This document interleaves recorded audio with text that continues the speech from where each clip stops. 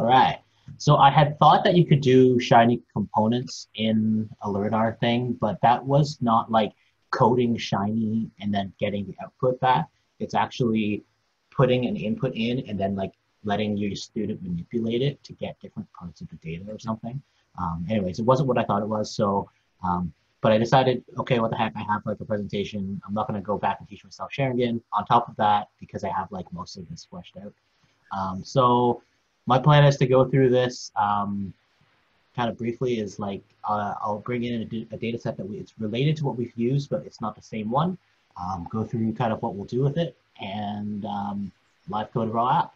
So that's my plan for tonight. So let's see. So lately we've been doing a lot of chapter recaps in these presentations, but I don't think I've ever been able to do that and instead just get distracted by Shiny all the time. So actually it's funny because before one of the first things I did when I joined the Slack was set myself with a keyword for Shiny and reactive. And so if you notice, if you Google the words in the Slack, I appear basically right after that word is said anywhere because Shiny. Yeah. So this time, let's build a beer reviews app in Shiny. Along the way, we'll try to find minimally contrived TM opportunities to use map and friends like map2, pmap, map logical, character, double, and int. Forgot int there. Walk, which is related, reduce, modify, etc. So prerequisite assumptions I'm making here. You've already read chapter 9 in the book. That's why we're here.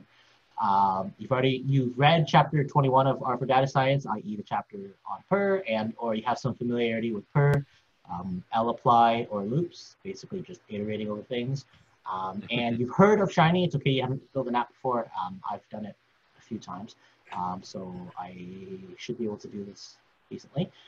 Feel free to chime in with questions, suggestions, and reminders if I forget a parentheses, or just watch me figure it out as I throw an error. Okay. Perfect. So the beer reviews dataset I added to the repository. It's a little bit lower level because it's comes from Beer Advocate and spans about 10 years of beer reviews, which amounts to about 1.5 million reviews. So each review contains ratings in terms of 5 aspects: appearances, aroma, palate, taste, overall impression. Review also includes some product and user information followed by each of these ratings and a plain text review. The data set doesn't actually have the plain text review. I don't know why the keg notes say that it does. In any case, we're not going to build a recommender model, clustering, do principal components analysis. Today, we're interested in PER.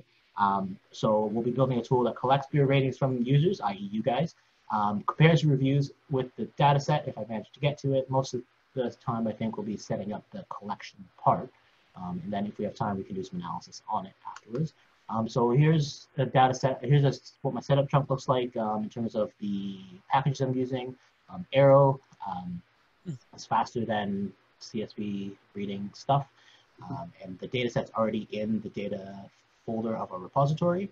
And roughly the raw data looks like this. So like what I was saying about the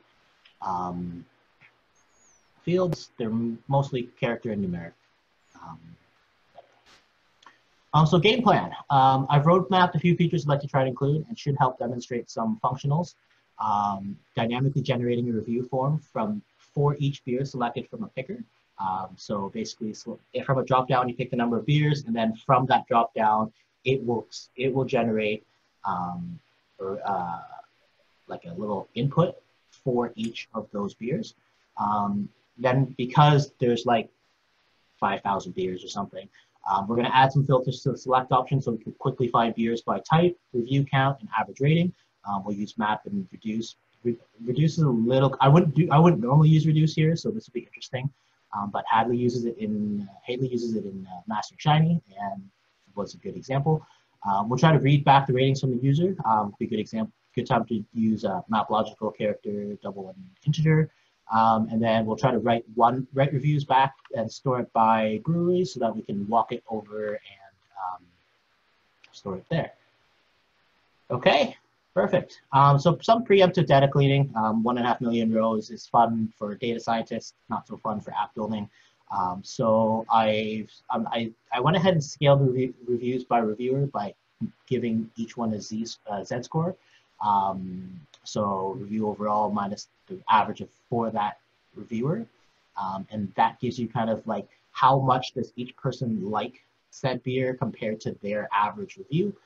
And then grouped and averaged by beer in this case. So we can tell you how many reviews of the beers we have, what the average score for that beer was, and what the average reviewer thought of it as well. And we're taking the top 5,000 of those, much easier to load into the app, and we're arranging it in this case by review Z. Any guesses on what the #1 beer is? I don't know if you guys saw this earlier. I've never had it. I know I've heard of it, but I've never had it. It's Pliny the Elder, which is a American double IPA. An IPA, so I guess they're not terrible. Yeah, as we saw here, you know, it's all good. I'm sure she'll be complaining about it at some point later. So yeah, those are the top 10 beers using the Z-score metric. So basically, the average reviewer rated it about 1 standard deviation higher than their usual average rating. So it's actually quite highly rated. 4.6 average over 2,500 reviews. Pretty solid. Okay, so first we're going to generate. First, I'm going to actually make it bigger so you guys can see. You guys see that? Okay. Yep. Yeah. So we're going to generate one slider input. So basically, first I'll start with getting in the data. So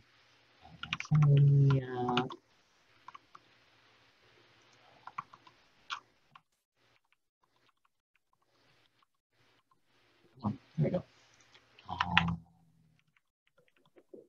prefer Shiny Widgets picker. I like configuring it, and it has a nicer search bar in my opinion.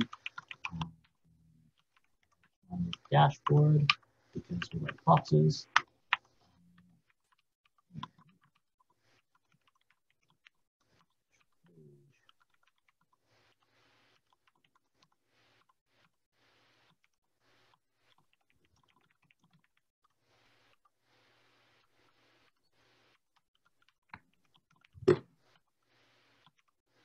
Feel free to ask what I'm doing.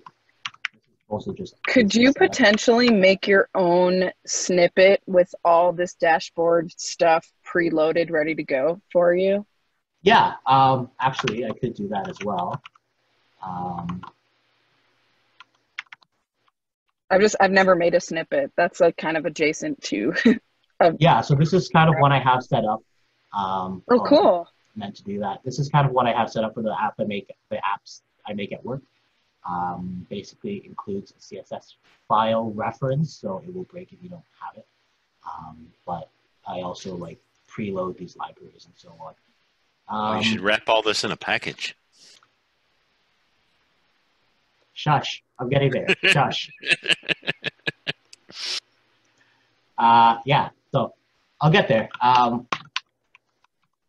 Anyway, so now that we're down to the dashboard body, I'm going to go back to here. I think it should work if I scale the screen like that and read in the data set. So I need the data set reader. And casually grab that, which means I need the here package. In this case, it's actually probably not required, but you know, probably just safer to use it. This will actually archive it. So if you're familiar with our GitHub repository at all, it will go back to the root of the repository and then go back down into week 9 data and beers.p data and so on. In this case, it matters less for a Shiny app because it refers back to your working directory. But the R Markdown files always build relative to where the R Markdown file is. Mm-hmm. So it may cause some problems if you're trying to refer to things up like X levels and back down into like data or something like that. So it's just a good practice, especially to use here. And we're going to read in the data. So beers. Read for okay. There. Would help if I loaded the packages. I'll load tidy very slow over here.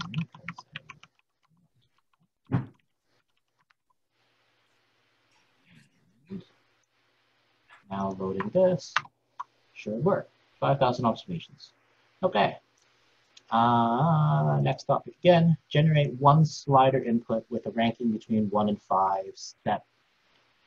Wow. I don't know why I'm doing all that. Anyways, I will start with, so I'll show you guys, for those of you who don't do Shiny stuff on a regular basis, I'll show you what it would look like to write each of these manually.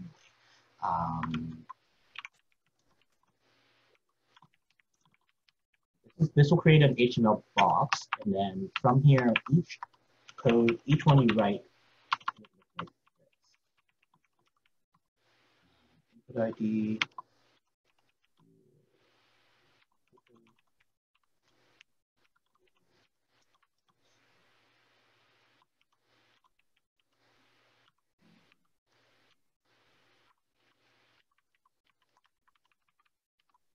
running out of real estate sooner than I expected, but I forgot that I need to zoom in. So from the choices, we're going to use beers. Name.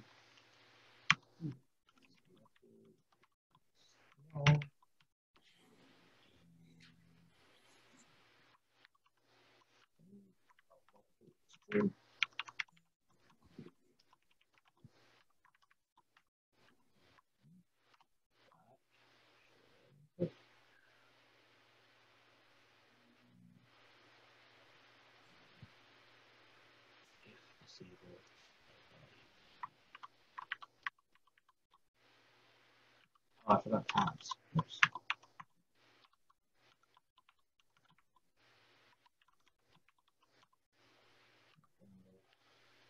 This box inside that. So the way dashboard pages work is that it reads tab items. When you don't have tab items, it gets upset.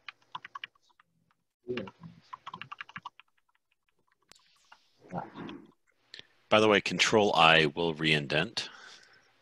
Oh, so you don't have to do the delete and whatever, what you were doing, yeah. I use Control Shift A, Control Shift I. I think they're similar.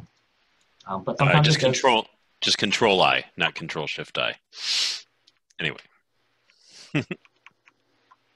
Cool. I was supposed to teach you guys stuff. I use both of those, the Control Shift A and the Control I, and I don't remember why. Like, it just depends on the context. My brain just knows to use one of them.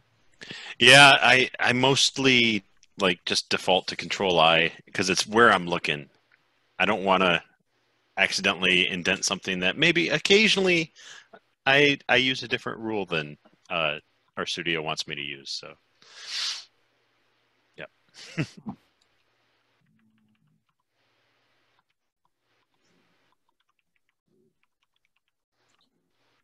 Trying not to, I'm really resisting the urge not to refer back to my example app. But why should I put my paper trap?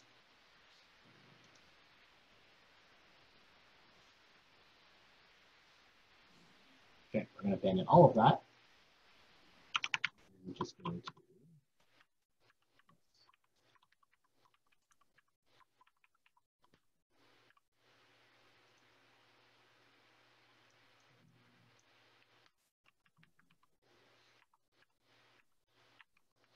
wow. Okay, so now we have our beer picker. It doesn't have search functionality without manually adding it, but this is kind of how you would generate each individual input. So what I'm hoping to do is set up, so once you select one of these, it will generate a slider input so that you can rate your beer. So for example, a slider input would look like this.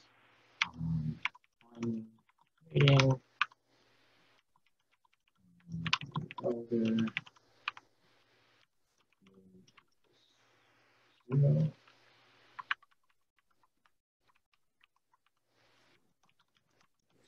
5 step equals 5, and that will give you a error. That will give you a slider with kind of 2.5 showing right in the middle here. So basically, to do this manually, you would need to figure out like how many beer, like which beers they would want to rate, or you could do like beer number 1, 2, 3, 4, 5, but that kind of forces you into just 5 beers that you could rate, and then you could pass the names of those beers separately. What we're hoping to do is use map to iterate over the length of this list and generate us a slider for each one. So we're going to generate a slider input. So what we can do is turn this into a function and return UI instead. So slider beer rating.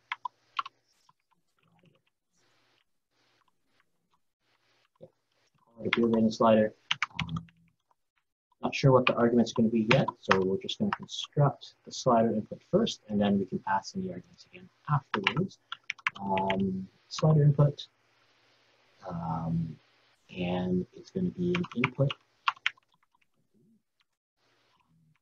variable. So these are kind of, we're just going to make these arguments and pass those arguments in.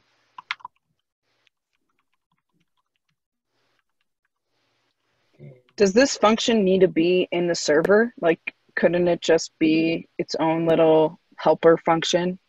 It could be. I just habitually put it into the server anyway. Okay. Sometimes I'll want a reactive in here, so you know, if I'm reactively changing the function or something. Mm-hmm. I think that one time I was reading inputs and was trying to pass the input from elsewhere, and didn't realize why it was causing a problem until like I realized that I had built it in the server part. We're going to do the same thing. So the minimum is 1, maximum is 5. Value is 2.5.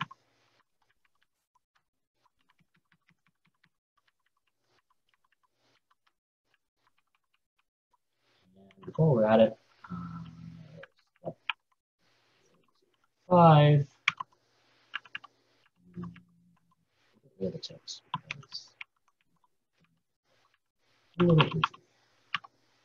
Okay, so we're going to look at this beer picker. I'll call this selected beers instead, because that's what this object will be.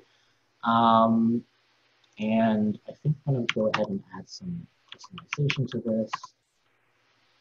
Oh.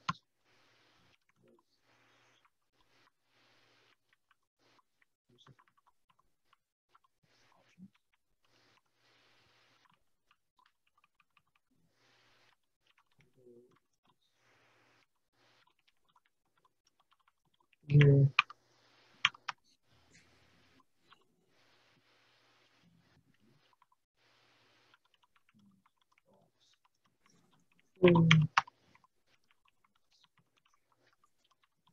This is sort of the functions I like to use just to configure the picker a little bit better. So if you want to see what it does,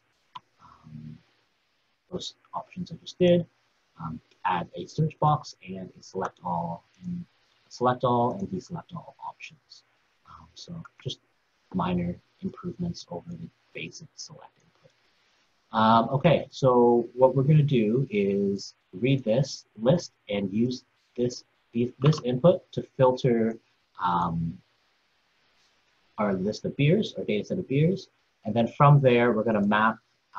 We're going to use that and pass it into this function and generate sliders. Yeah, so that's what we'll do. So we're going to make a selected beers, a data frame of selected beers. It's going to be reactive, which means that it's a function that tells you that returns the current state of that object. For those of you who don't Shiny often, so basically, what input selected beer is could be different at any given time. And so we're building a function that returns what that is. So we're going to start with the beer status set, data object over there. Where beer name is in. So input selected beers.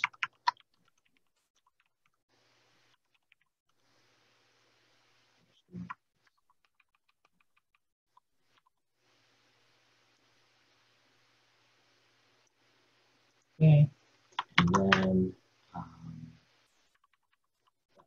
a data frame with beers in it. And then we're going to refer to that object in our UI. So output sliders. And we're going to render UI here, so dynamically generate the sliders. It means input selected beers, otherwise it won't work. So putting in a required field like this will stop it from generating the UI until it has input selected beers. And then from there, we are going to select the beers, because it is a reactive. We need to make ID. So we could just pass, we could just make an input that's named brewery name. But in case you wanted to do something else, do like a different kind of review or some other kind of review, so we could make a slider that creates input brewery name for each brewery, or input beer name, sorry, I guess. What we could do instead is, oh, hey, we got a chat. Bye, John. We could, I'm going to mutate a new name for it. So label your input ID is going to be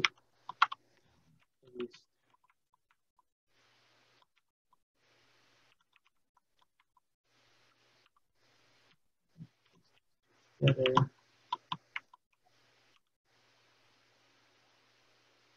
Make this. Can you guys still read that okay? Yeah, it works. Works? Good. All right. Yeah. So we have beer input ID and we have the beer name. So we're going to pass the beer name into the label of the slider. And we're going to pass this beer input ID into the beer rating slider and use our first map function.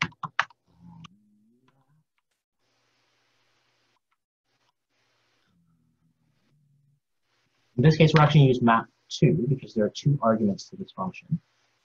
So map2, we're going to map beer input ID and beer name. And that should, once we put it in here, automatically generate us a number of figures.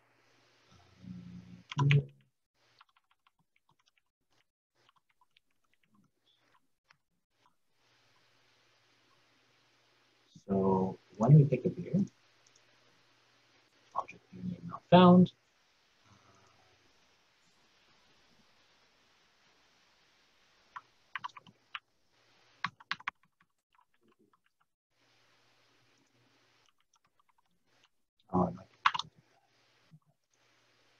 We're going to assign it into an object first, and then from inside our UI function, we're going to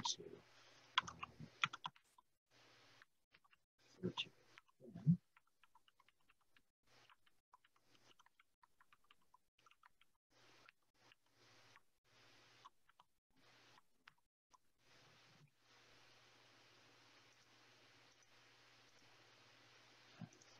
Oh, it would be helpful if I passed the actual function we want to call. Here, freedom slider.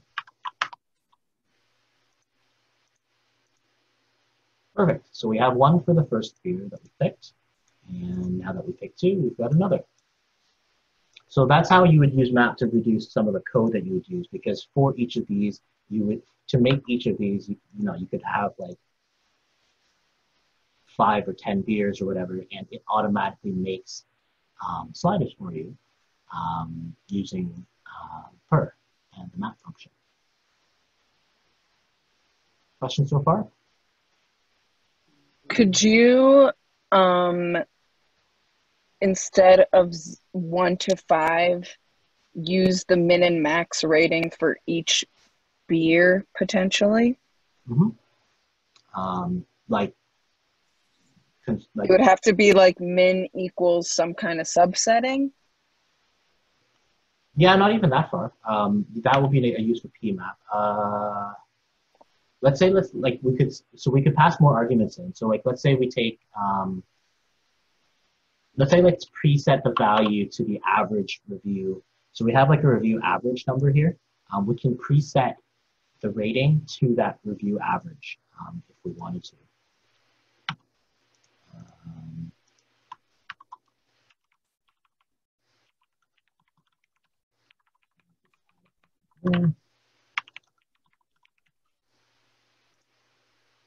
And instead of calling, we can pass it as another argument by changing it to PMAP. In this case, and then wrap the arguments in a list like this.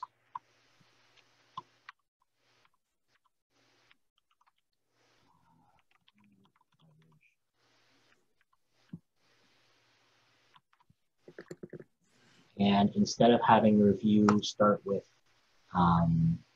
whatever it would normally start with, your review would start with the actual average rating. And you could pass other things in like the min-max and so on. Sick. Yeah, so you can functionalize like any argument that's in slider input. You could functionalize a larger tiny pipeline, etc. There were questions in the chat. This is like a good place to use walk too, just because you're not really saving the return value there. So yeah, you can basically just change PMAP to PMWalk, and I don't think you would have. It would actually change it would change what you're doing, because map returns the object of the function. Oh yeah. Okay. So the slider input is actually an object, right? That's being rendered in the UI. Writing to the CSV, like I don't think we'll get to now. Obviously, overestimating how fast I am. You would write X number of CSVs instead, and that doesn't have an implicit return. So it's like setting the return to null in your function instead. Yeah. Gotcha. Yeah. I had initially, so we can talk about dynamic filters. Hopefully that will. Any questions on this? We can do dynamic filters, or we can skip to reading back the inputs and doing write CSV. I hadn't used reduce for this purpose before, so that might be interesting. So I think we'll start. I was hoping to see you create a map shiny function. I am mapping shiny. Like this is mapping shiny, right? That's no presentation. I did actually go through and make all of the things that were in this in another app here that's already on the repository. So generate the slider for each selected beer. That's going to bother me as to why I wasn't doing that.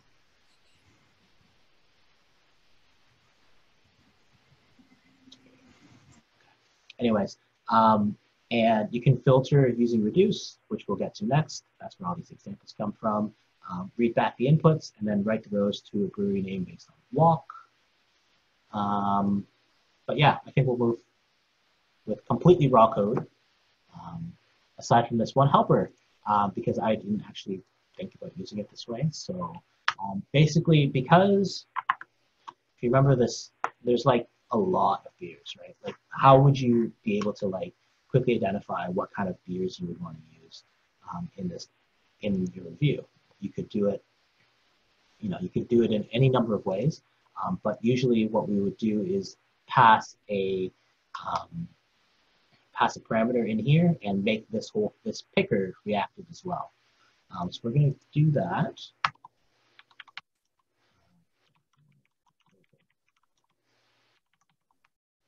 First, we're going to borrow this function from Hadley. So basically, if x is numeric, so if the vector is numeric, return is not an a x greater than val1 and less than val2. Basically, just return between value being kind of the min and max, essentially, of what that value is. And if it's a character, return x in that list. And so basically you would use this to filter any subset of columns that might exist and return true or false if it works. So function filter, add to that. And then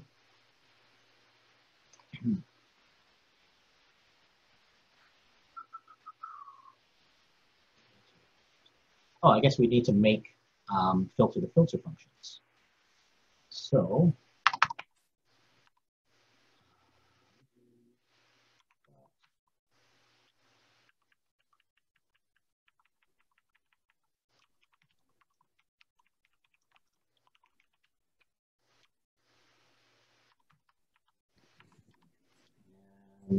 any preferences on what I filter the stuff by? I'll started with most the review count. So let's start.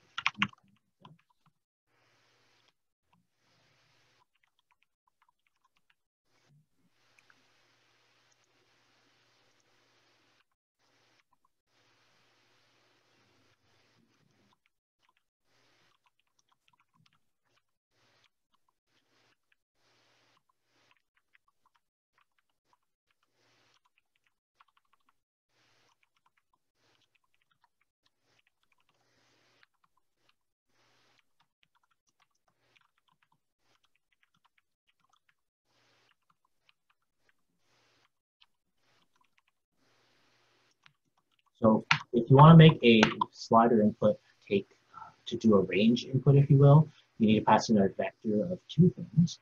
So we'll start with like a filter of 2000 and 3000. And that will give us a picker that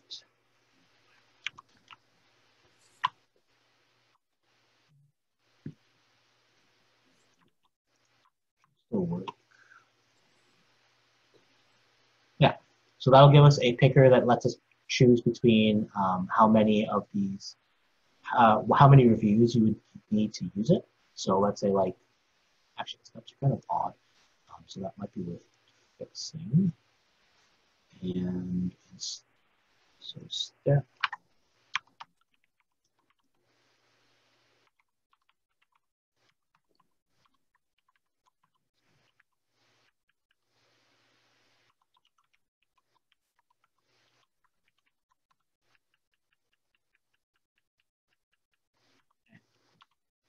Okay, so that should be that a bit. Okay. And let's get another thing to filter it by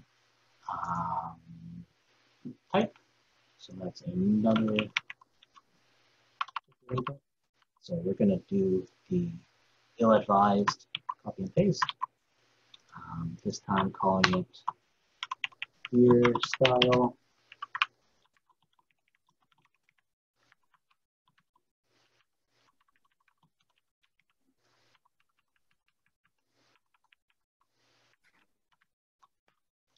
So I want to pass the exact same vector so that it pre-selects all of the beer styles. Then we would remove some if we want to click them out.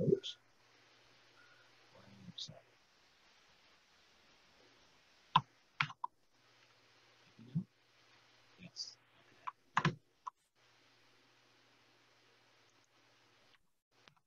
Those.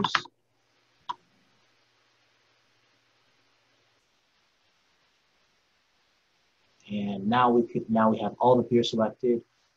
So we could remove, like, we could not consider, for example, American IPAs. I don't even know how to say that, and stouts and so on. Okay. Okay. And one last thing to filter by, I don't know, average review, I guess. So for average review, we'll do the same thing. With the beer style, should you do like a unique? Because I think there was like a lot of multiple entries on that. Oh, that would be a good idea. Yeah. Probably a sort while you're at it. Is unique not automatically sorted for you? It does not.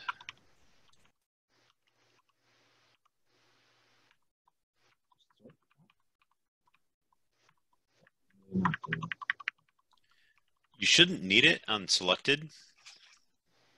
I don't think. I don't think Shiny would care. There we go. Look, it's alphabetical and all that fun stuff. Thanks, John. Yeah, so that will do it, and that will prevent some duplicates, which is a good point. And yeah, so let's filter. Oh, that I made 2 of the same input. That's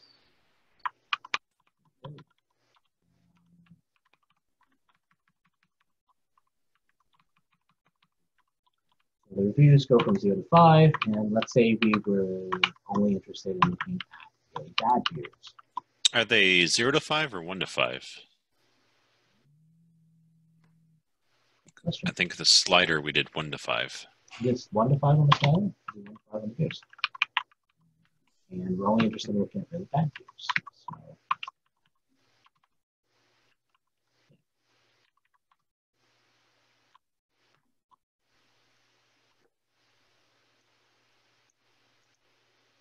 all right, so we have a filter to filter box, and this is clipping funny.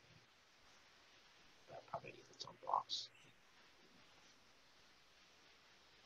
We'll move it. We're going to generate this one again dynamically. So, not super good. And for maximum pretty, we can re-indent. Control I. Oh, neat. I think Control I is like less aggressive and invasive than magical reformat. So I think what Yeah, it just does the row that you're on or the rows you have selected. Does it just move the indents? Yes. That's probably what it's doing. So it just like moves everything sideways. Okay. New to me. Cool. You are not happy because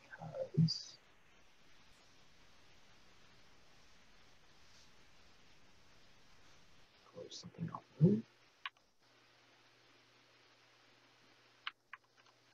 I know it's mean, but I'm happy to see that even tan gets lost in the parentheses in Shiny apps.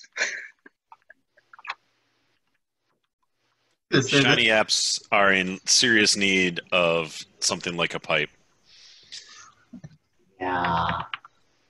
How you guys do it? Like, I'm not a Shiny app developer. I've definitely toyed around with it, but that was my biggest headache with it, which is the matching parentheses and all that. A really big screen and a really strict rule with yourself about indentation helps a lot. When I was learning, though, I would put like a comment at the bottom parentheses, like this is the fluid page, this one's this, you know. Yes. That's a good idea. Learner tool. Yeah, I've done that. I've been there. Okay. Now I want to make something that will find the function that the parenthesis goes with, and you just do a hotkey, and it'll just put a comment of what function that parenthesis is for. That would be sick. Oh, Styler, totally agree, Tony, that Styler is awesome. Yeah, I do. I have the add-in, and every once in a while, I'll just source it on my page, and it just makes me feel all clean and everything. Yeah, I found it easier to. There were some things that I like disagreed with in the default style, but it was easier to get everyone on board with using the default style than trying to adjust little tweaks and whatever here and there. So it's like, okay, whatever. I disagree with this, but I'm going to go with it because then it's consistent. Yeah, I think I changed one or two rules in the styler.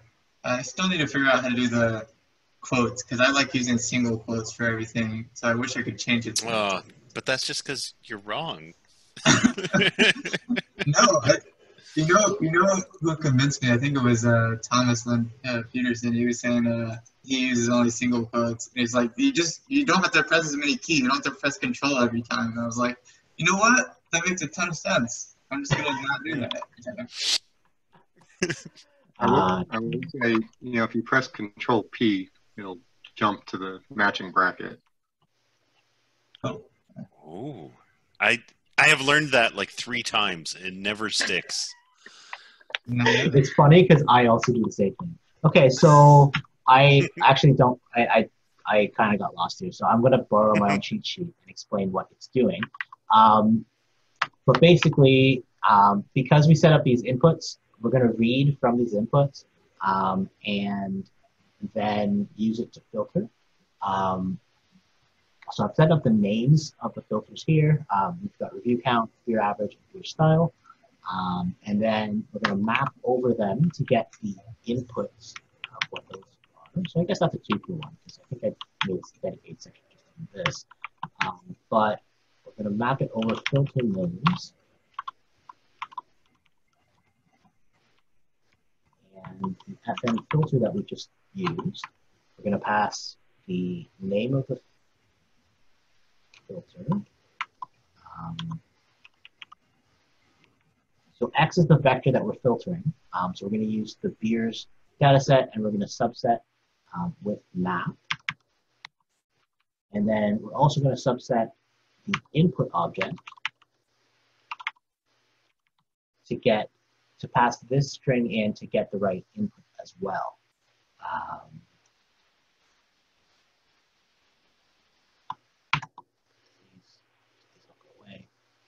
Perfect. So what is ... 1 here? So I like to refer to map, like the things you're mapping over with ... 1. I think programs use .x.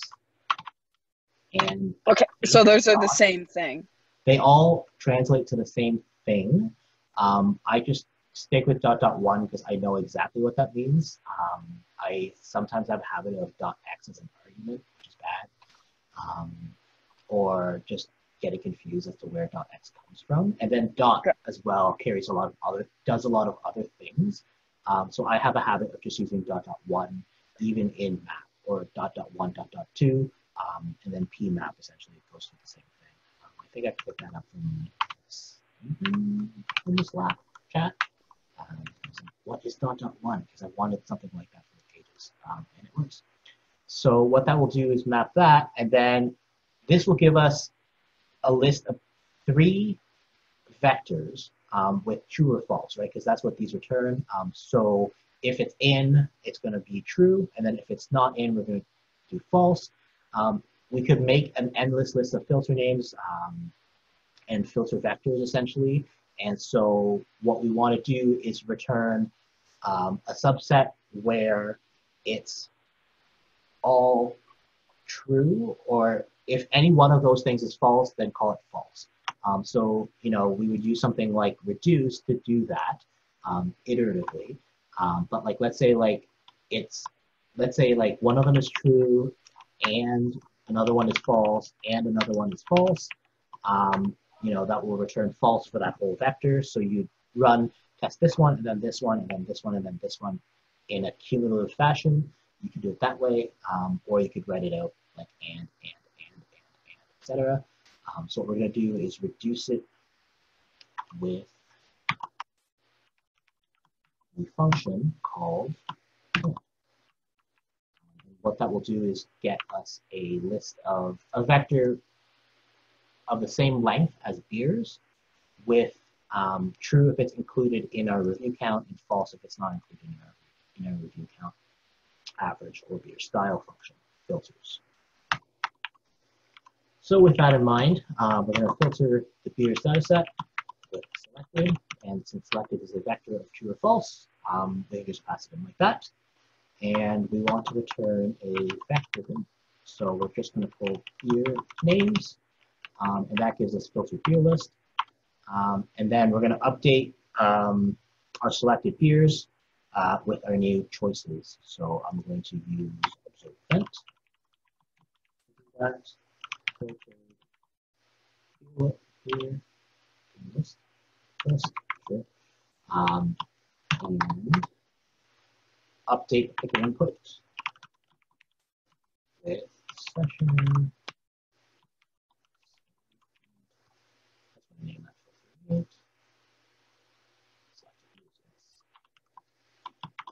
Say I remembered, but I completely forgot. So, and we're going to update the choices with our new vector of filter.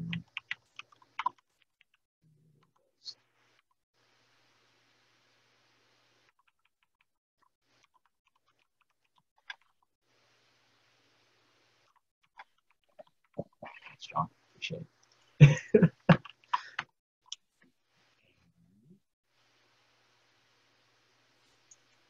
Beer names not found.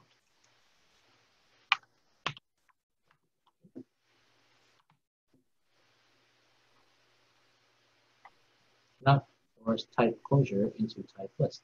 Well, that would be because I forgot the parentheses here. And this is how my daily, like every day goes. Read the thing and try to figure out what it's telling me. Okay, so let's say we wanted to look only at bad beers. Well, finding the L, actually, that's weird. Where did L go?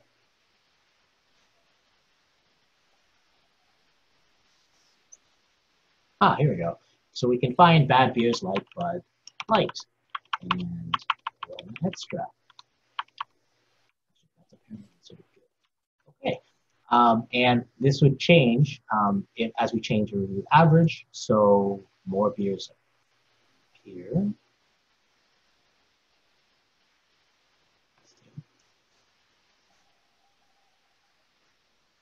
I think it's because they're now alphabetically sorted. Yeah, sorting shows you the weird ones. Yeah, I think I didn't mean to sort that actually. I just meant to do unique. But I guess all the beers were originally unique because it's a uniqueness in it.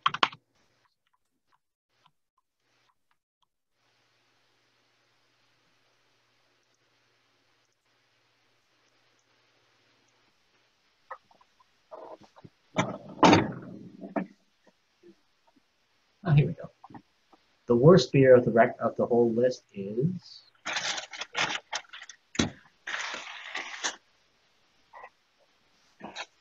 Budweiser, Corona Light, something like that. These are all considered really bad beers.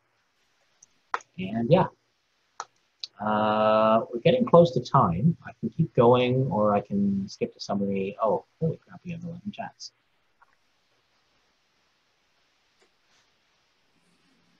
Never heard of Styler. I agree. I haven't heard of Styler. I've heard of Styler. I just never remembered to use it. Everything. Yeah, don't mind us. We were just having a totally separate conversation whenever you would have a little pause to figure out some code. So. Does anyone have a non-contrived example of map, vector, and reduce? Do I explain that one, Tony? Yeah, so like using the reduce function in your mat function, I just think there would be some real cool like use case, like some Fibonacci sequence calculation or something that you could do with that. I don't know, I think it would be really interesting if anyone has an example of that. Huh. Make one, Tony. Come on, Tony, you can do it. No. You're the one who put the emoji in, so. Yeah. Okay. So that was dynamic filters, and I think we're close to time. I can keep going. I have, time. So you guys want to see I'm more? game. I want to see the walk. You want to see the walk? Okay, so let's get the ratings back, and we'll skip things by copying, pasting code from the hints because we are cheaters. So we have df. So this does the same thing as what we were doing before, which is subsetting the input object. In this case, we want it to be a double, which is a decimal. And so we're passing the input IDs in. I think I named it beer input ID here. So it should be beer underscore input ID, input, and then subset input to get that, and then select.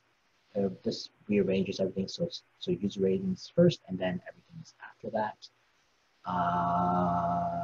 And to make sure that that works, this is a button, which we have yet to put in. So let's put in a button.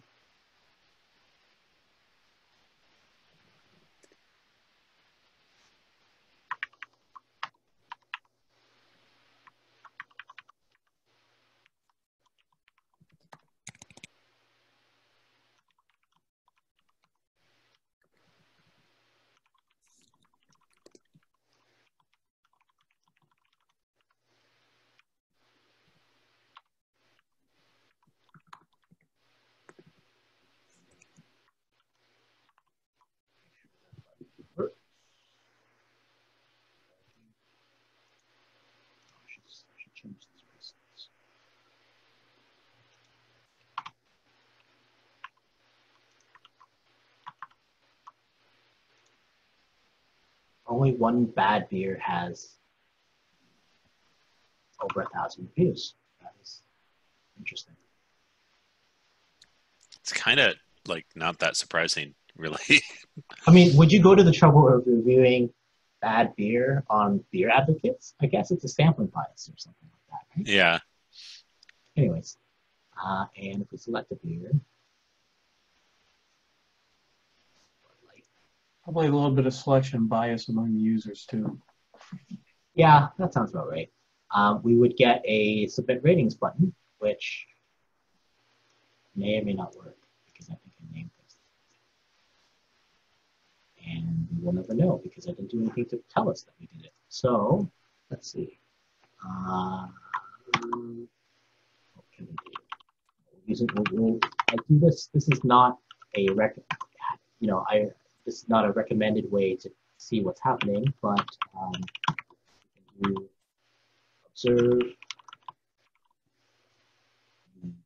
observe the structure of DF ratings and tell us when it changes. So that will print this structure of DF ratings into our console every time it changes, which is on click. So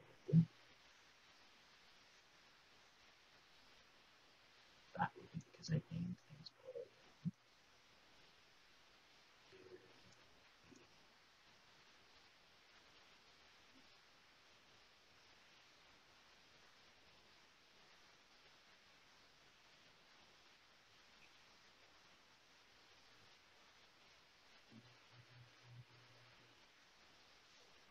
Oh, that might be why. Move that out of there.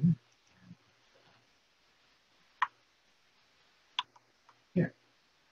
So we're going to mutate this and reuse it again later. So I'm moving it out of the UI and into the actual select viewers part here. And that should still work.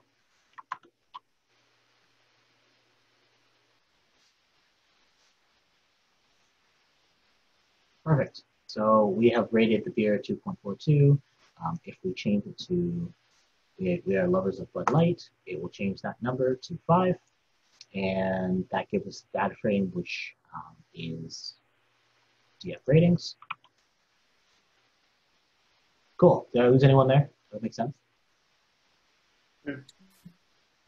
It's very cool.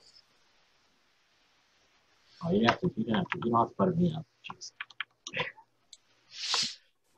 Okay, so we're going to write this to CSV. I should be able to do this without cheating.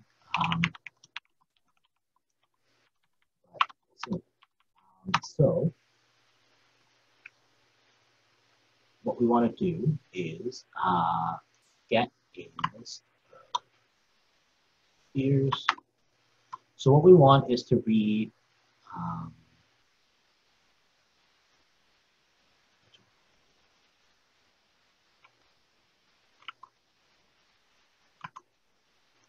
yeah, so what I want to do is get multiple beers and store them by brewery. So if we were storing all of these by brewery, when you press submit ratings, you can see a vector of this data frame. So actually what I will do is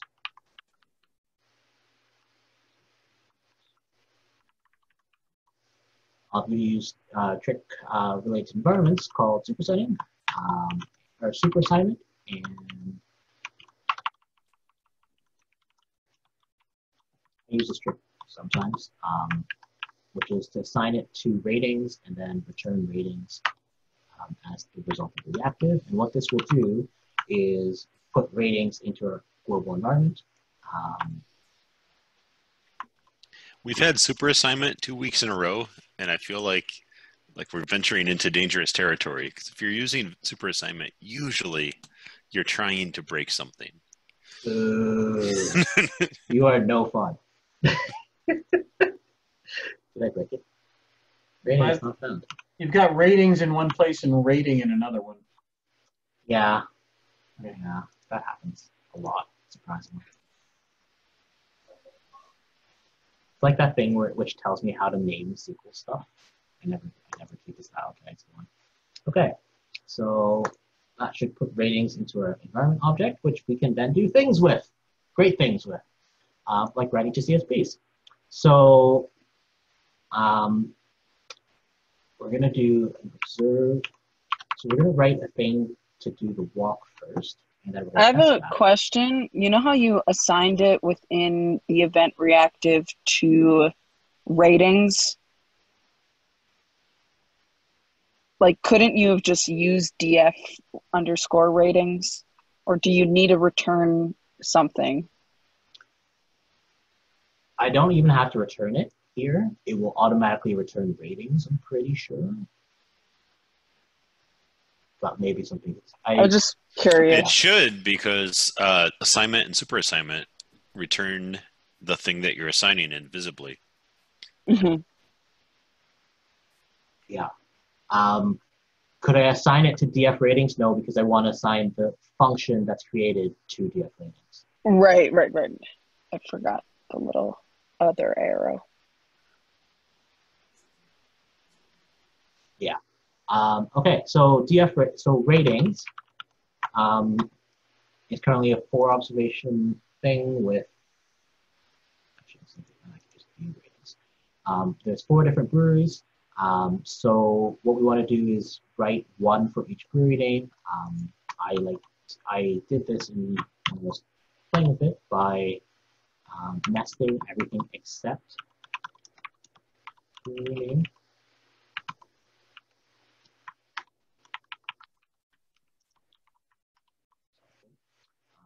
And what that will do is put data in here. And then I'm just going to mutate file name. So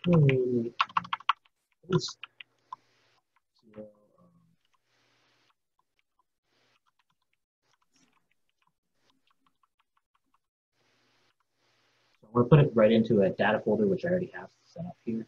I don't recall. I think it should work even if that data folder doesn't already exist. But I'm going to put it into that brewery file. So we're going to create the file name. Then I think I can just walk it. Yeah.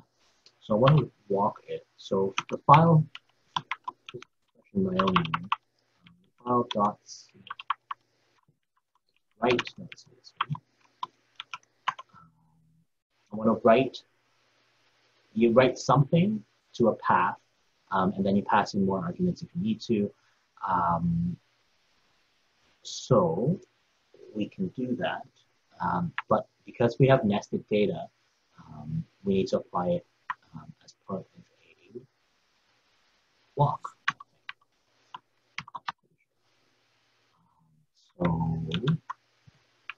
going to walk to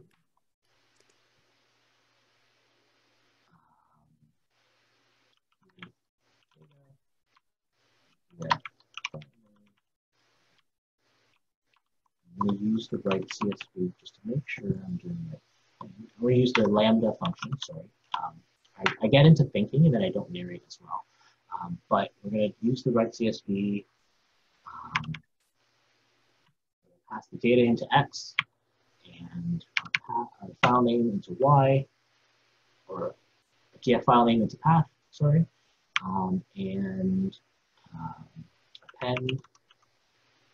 So that will create a file for each. That'll create a file for each row, or for each brewery in our table. So we're gonna. So data is currently empty, or has the beers.p data set in it. So what we'll do, let's walk. First make the file name, and then do that. And we've written a bunch of CSVs to our data folder.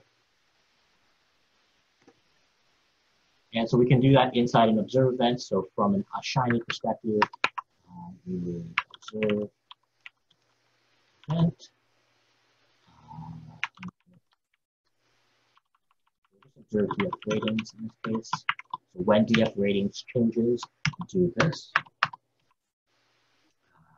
DF ratings.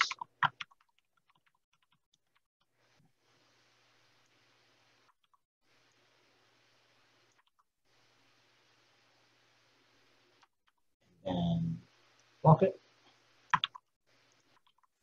So you'll notice there's a problem that may or may not occur if we do this right, which is to say that if we write the CSV but it already exists, it'll tell you that you didn't pass it like append or overwrite, so it won't know what to do.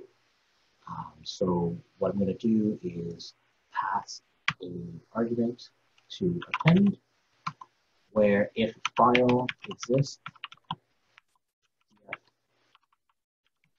file name, then append, otherwise don't append. That will help it not get upset if the file already exists. So these are all commented out, and our app should be able to now write to CSV.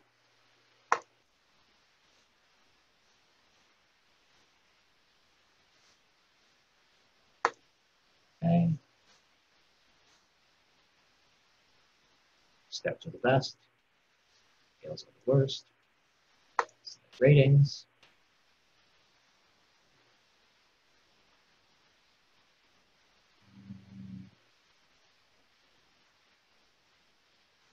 Did it right? I don't think you gave us any indication that it happened. Good point. Let's do a modal.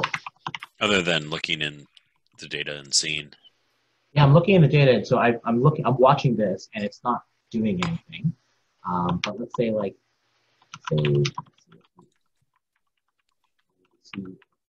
so it should tell us that it did that, but I think it wasn't, and that's because I'm referring to DF instead of DF ratings.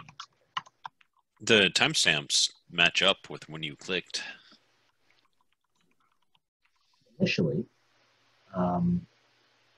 I think it's writing DF over and over and over again, but I'm not assigning into DF anywhere. I was assigning it here, but I'm now wanting to refer to DF ratings here, because this used to be DF. But DF is a static object. So we want to write a reactive object, or we want to write the reactive data frame into it.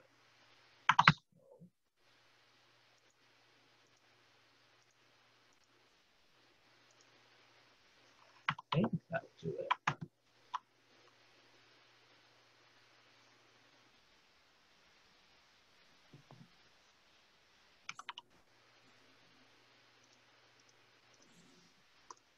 Okay, so all beers are bad except stouts. And go, And we saved our CSVs, I think. Nope, didn't work. Data equals.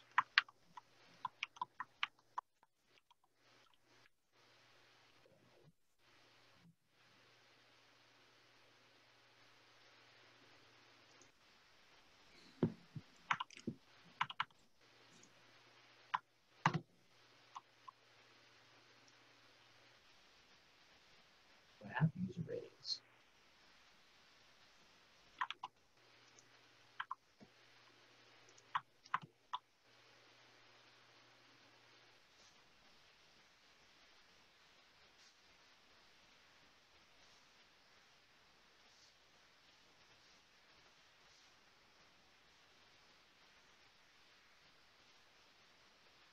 So it's telling me about an unknown or uninitialized column. Here. Oh, because this is now not referring to DF. Okay. So it was supposed to refer to DF there. So basically, I'm creating this thing, but this was going off into nowhere.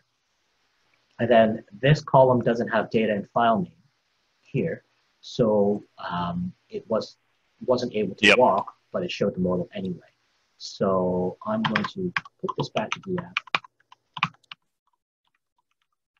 Despite that being terrible practice, apparently. And it should now.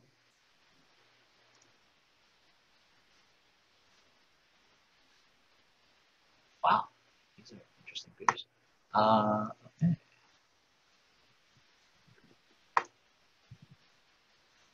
And it now wrote us CSVs. Great success. Success. Awesome. It did what it was supposed to do. Great success. Cool. And of course, with a lot more time and some more UI pain, the app could eventually look like this. Ooh. And this is what the dashboard was supposed to do, but and this was generating it inside the box. Except I like the thing we added of putting the rating at the average. That was pretty cool. Yeah, that was cool.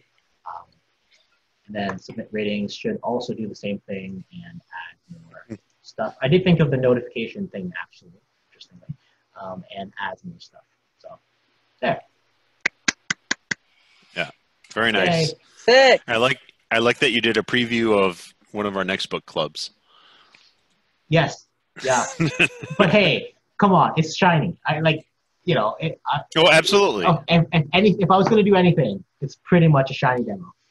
No, this was great. Thank you so much. Yeah, you guys are welcome. So that definitely took up all the time. So that app's already on the repository and it does everything it was supposed to do. So it should run assuming you have all the packages. Yeah, I'm not going to deploy this one on the R4DS Shiny Apps account because it writes files and I don't even know what that would do. Nothing? I think nothing. Oh, Shiny apps, eh? Yeah, you would just never get them back. Yeah. So anyway, but it's cool for it to be there and we can just run it and then we can maybe launch it somewhere like on a server someday when I've got more funding.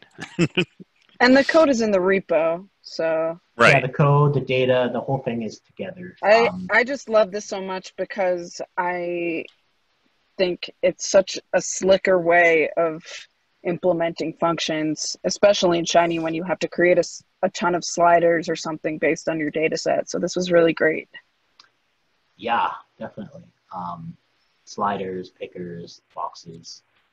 It gets really painful. So mapping them really helps. Yeah, anytime I have done a map in Shiny, it always feels like magic. Like, because I don't know, something about the way I conceptualize Shiny, it doesn't feel like objects are really being returned.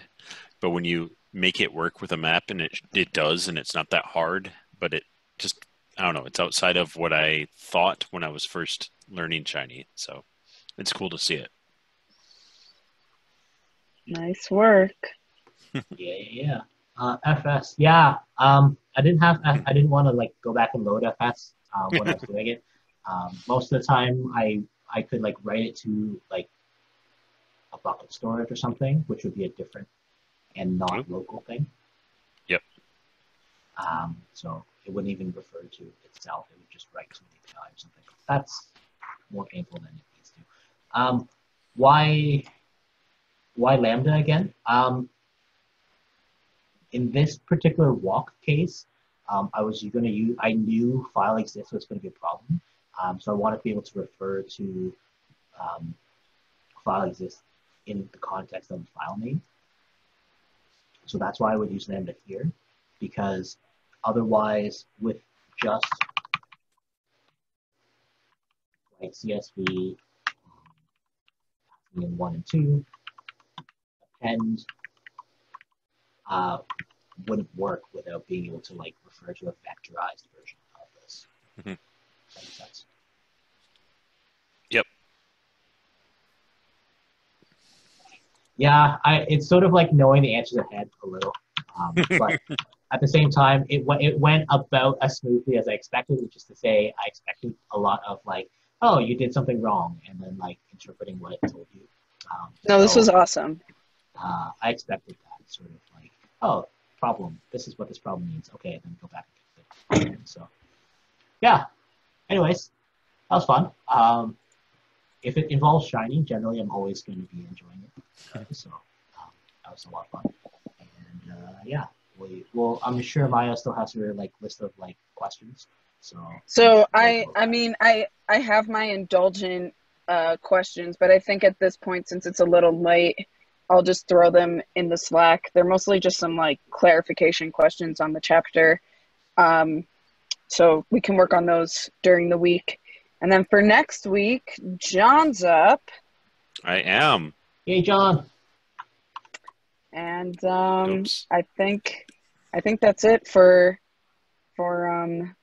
announcements. And I'll also throw in the chat that we're gonna like combo those S3 chapters. So All right. cool. I do have Tony, one. Oh, sorry. Oh, I have one quick question for Tan. Did you have anything from the chapter? Like, a lot of this was stuff you kind of, I think, mostly already knew. Was there one thing in the chapter that like was new to you that you can remember? I don't use reduce like ever. I don't like most of the time. I'm not like so. The example I got, Maya found in Master Shiny because she's actually reading that book. I just kind of pick at stuff off the menu with that. I hadn't used reduce before, so I thought it was an interesting like conceptualization of like, okay, so you're actually like doing logicals, and so like this condition and this condition and this condition and this condition, and then reducing it with like and or like or ampersand something would be cool. Yep. I haven't done that before. Aside from that, like the Hadoop reduce stuff I haven't used before, so it's interesting to read. I haven't seen it as anything like directly applicable. Predicate functionals I've seen and used occasionally. I have to like look it up, see what it does. And then like if you could use per, it all kind of makes more sense than like lapply. No, I definitely agree with that.